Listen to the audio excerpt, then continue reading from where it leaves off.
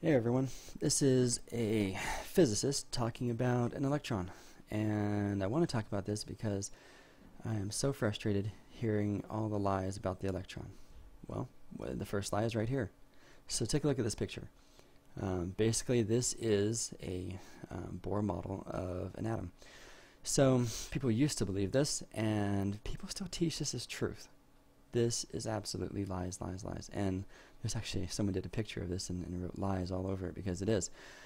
So this basically represents that there's some kind of a nucleus, and even if we imagine the different protons and electrons that make it up, it doesn't make it any more correct because it represents that electrons are particles orbiting in distinct, very planet-like orbitals around a sun, right? So that's the huge fallacy, right? So the electron is one of the three subatomic particles. We have the neutron and the proton. The neutron being actually the proton and the electron merged together. So yeah, if you put those together in like a star, yeah, you can create a neutron star. That's how they come about. So another cool little fact you learn there. So here's the fallacy. Okay, imagine my cursor is an electron, and imagine it's I guess, a sphere. Okay, because while an electron is free from an atom, while it's escaped and it's on its own, it has its own energy, it is in fact very particle-like. So we have this particle moving in a straight line, and as it comes close to the atom, once it starts to become captured, it actually falls into the energy levels. It ceases to become this particle that it is right now. It actually turns into a big cloud, and mostly kind of a cloud of mostly equal density. As it falls in, you got this big cloud, right? And as it comes in, it'll actually become a cloud that's actually more dense towards the center because, right, we got positive charge in the center. So that's pulling the charge in. So it's not going to be equal density. It's going to be kind of a cloud that's weighted towards the center. And so if you do a Google search, you'll see it's interesting. On Electron, you'll see lots of Bohr models. People think you're too stupid to understand that electrons are clouds when they're in an atom, and really that's the truth of it. And so, but they'll tell you the truth. That part, at least the nucleus, actually looks somewhat like that. Protons and neutrons vibrating, bouncing against each other, but mostly in this core. So, now some of the things you'll see also is this propagation of the idea that electrons are these balls inside the atom, captured in these distinct energy levels. So you've got here an S level with 2 electrons, and you get this idea that they're kind of following the leader in a circle around and around, right? It's absolute fallacy. It's absolutely false. And then of course, as more, so I guess the best way to understand is if we were to strip all the electrons off by basically heating it up so hot that the electrons are thrown off, and so we now have plasma, just a proton-neutron core. Then as it cools off and electrons fall in, the first one's going to fall into this base orbital, the closest one, because electrons like positive charge, they're going to go as close as they can. And then the second one will fall into the same one, right? And they're going to orbit round and around. Wrong about that part. But then subsequent electrons are going to fall into the next level because there's too much negative charge here. They're going to be pushed out a little bit, right? Are they going to fall round and around as you get more and more coming in? A total of 8, right? In this next level, this is a P level. No, they're not going to fall around. So, okay, what's the real model, right? So this kind of gives you an idea of, I guess, how many are in each level, and that they're farther out, and then that there can be valence electrons, as we call them, for chemical bonds. So there can be this outer shell that needs to be filled, or needs to, we need to have a complete shell. Okay, got that. But beyond that right there, this is absolute. If I could put a big X in here, can I? No. Big X, big X. This is absolute fallacy on what it looks like. It doesn't look anything like this. But if you search Electron Cloud, you get some closer pictures. You can see it's more dense here, right? You're seeing that it's darker towards the center, but at the very center, it's not going to be. And then as you go a little bit further out, this is like the 1s. It's kind of like a spherish cloud, a spherical cloud. Okay, so we got the spherical cloud, and there are two electrons that actually they are not particles, they're clouds. The two electrons are together in this cloud. Okay, so we got that.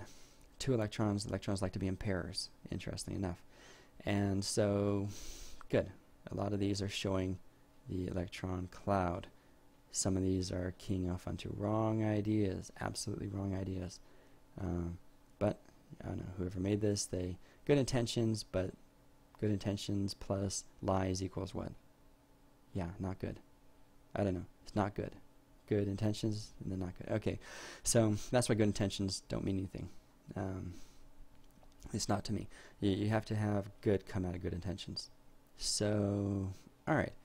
A lot of fallacies here. Interestingly enough, some of these diagrams actually do start to give you more cloud-like pictures of what the electrons start to look like, but most of them are the simple and incorrect Bohr model, which people actually used to believe.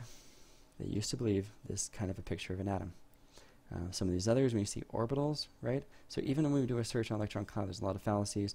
But when you look at orbitals, you start to get something that's more accurate. Even this one right here. So I pulled up this one. This is a 1s, and then these are the p's. So you've got 1 and 2, 1 and 2, 1 and 2. The electrons like to be in pairs. And so there's our 6 and 8, right? There's our 8 electrons right there. Okay, so then there's the d orbitals. These are going to be further out. So if you saw the s orbital, it would be a really small one right in here, really close in. The p ones would all be going out there different ways, and all these clouds, of course, would be overlapping to some degree. But because you have all this negative charge in here, these p clouds are pushed out because the negative and negative, they push each other away, right? So you can't have all the negatives right in a small little place here. So I kind of wish that they'd blown up these, like the p's and even the d's, so they looked larger and they looked farther away from the center. So you could kind of imagine these guys are fitting down here in the small part in the center. And then, so as basically, when I talk about more electrons coming into an atom or falling into an atom, all I mean is if you have an atom with with a sufficient number of protons, it's going to attract electrons. And if you start from a fresh slate where there's nothing, there's not even an S, you're just going to have this inner core of protons and neutrons. Each electron that is allowed to be captured into this plasma is going to fall into these orbitals, and they're going to fall into further and further out orbitals until finally the number of electrons, the number of protons are equal, and then you have an atom there. Okay, so and then these F1s are going to be much further out. So electron cloud diagrams kind of gives you an idea. Now I want one last thing is to note that when you see these dots, and sometimes even when you hear people say stuff like probable locations of electrons in an atom, this should be confusing you because it's not accurate. There are probable locations of electrons in an electron wave with diffraction outside an atom, and so as you capture each subsequent atom, it's going to make dots. As you capture it like on film, right?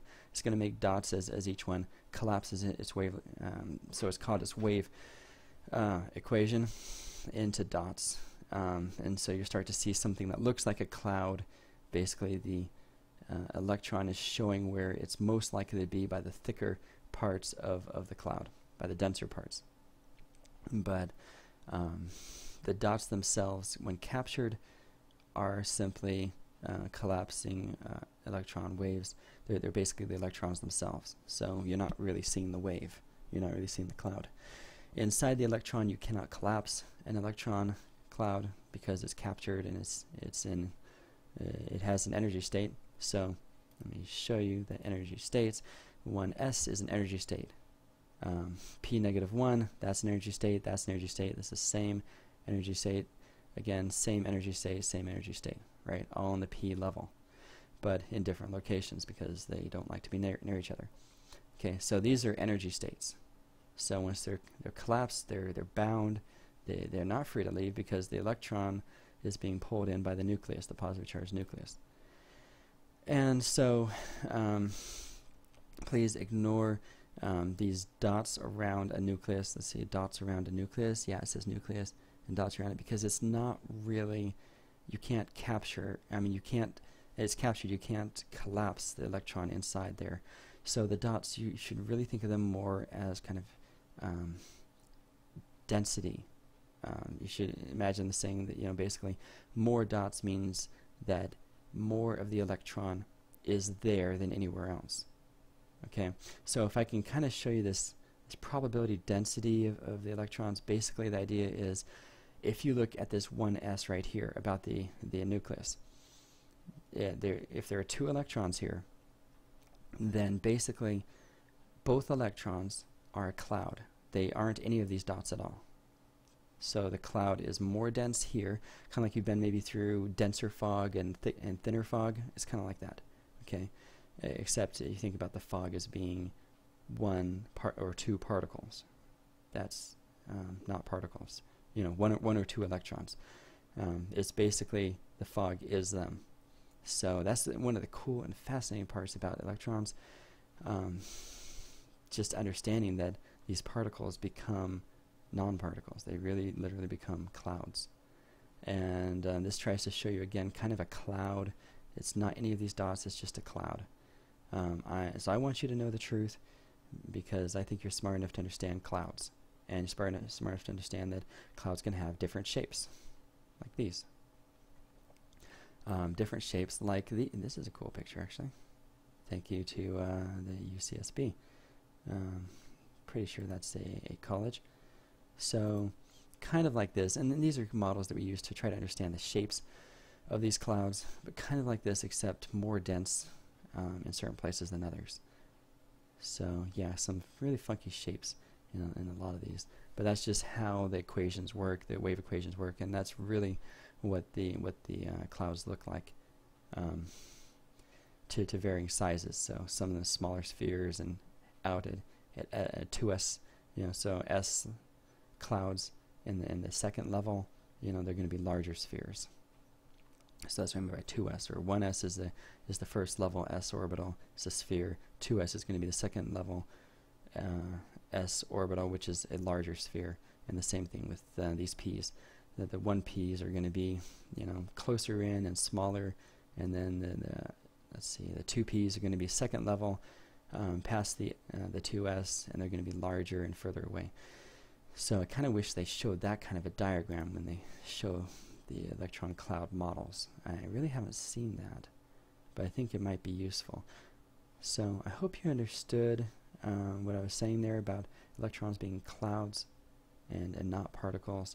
And basically the Bohr model is like this, completely incorrect. There is not a particle electron right there. It's a cloud with different densities. So now, I mean, I don't know, maybe it might be useful to think about the electrons being particles if you have to think about some concrete object when you're trying to do like valence electron diagrams and trying to understand how things bond together and why, you know, what bonds together with what. But I don't know, I really don't like thinking about it like that. It's just the physicist in me. And there's actually, I think I saw, yeah, I thought this was a really cool picture. Somebody goes and shows the Bohr model of the atom, and then they go wrong, wrong, wrong, wrong, wrong. So I hope you remember that, and maybe you can press your friends to show, to tell them, hey, electrons don't orbit nucleuses. There is no orbit. They are like a standing wave. They're like a standing fog that just continually just encompasses this nucleus. It doesn't move. It just is. It's a fog of a certain shape. So I'll leave you with that. Thanks for watching, and I hope you enjoyed this. Thanks.